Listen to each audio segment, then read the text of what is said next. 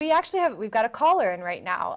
It's Jackie, is that correct? From East High School, and she's got an English question. Hi, Jackie, are you there? Hello. Hi, what's your question? I was wondering when I should use well versus good.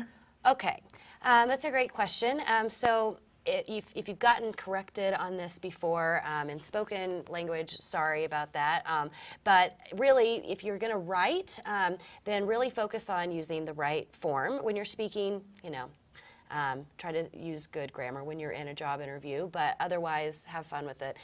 Good versus well basically is going to be when somebody is feeling a certain way and they want to qualify how they're feeling. So you would say, I'm feeling well, instead of I'm feeling good. Now you might feel good about something. Good is an adjective, so if that helps you at all, and this kind of goes back to the question that I was asked earlier about what modifies nouns and pronouns. So adjectives always modify nouns and pronouns. So good you would use to describe a person, a place, or a thing, okay?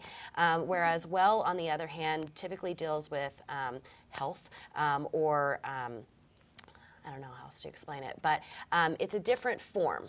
So you want to describe the way that you're feeling, because that's a verb with well, and use the adjective good when you're describing nouns or pronouns.